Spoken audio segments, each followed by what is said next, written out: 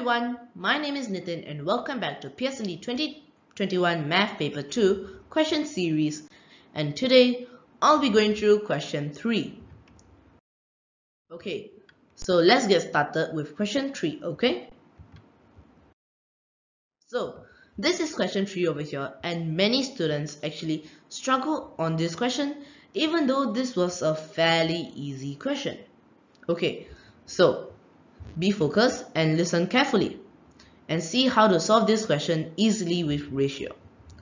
So, a shelf can be packed from end to end with 30 large books and 45 small books.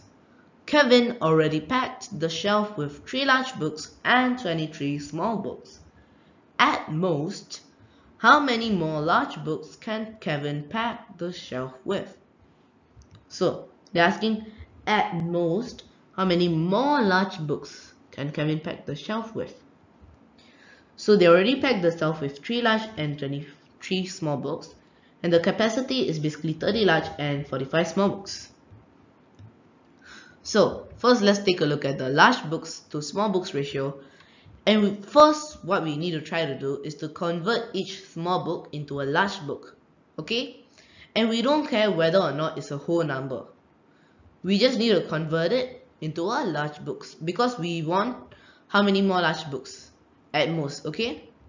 So 30 is to 45. Now working with big numbers is very tedious, so I always recommend you to simplify, and in the exam when you're giving your final answer, if you're giving it in ratio, please do simplify, okay? Even if they do say do simplify, or even if they don't say to simplify, you must simplify, okay?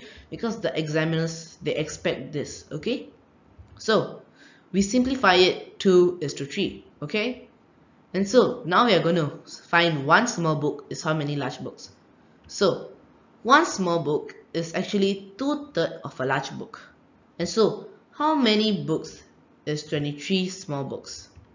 So 23 small books is actually 15 and 1/3 large books.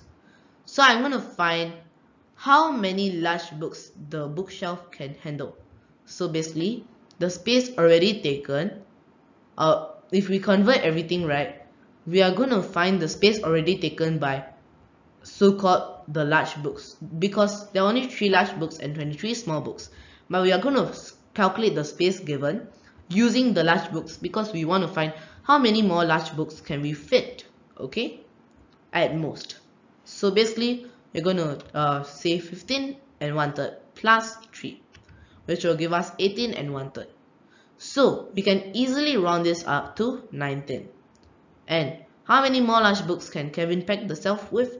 Basically we're going to take 30 large books minus 19, okay? So we are going to take, so the number of more large books Kevin can pack on the shelf is basically 30 minus 19, which will give us an answer of 11. So do you realize how simple these questions are? But many students still struggle with these simple questions. So that is why we need to know all our concepts so clearly, and we should understand what we are actually doing, okay? So now I'm ending the video over here, and I do hope you have understood my explanation for question 3 testing us on ratio. And thank you and bye bye. I'll see you in my next video. Bye.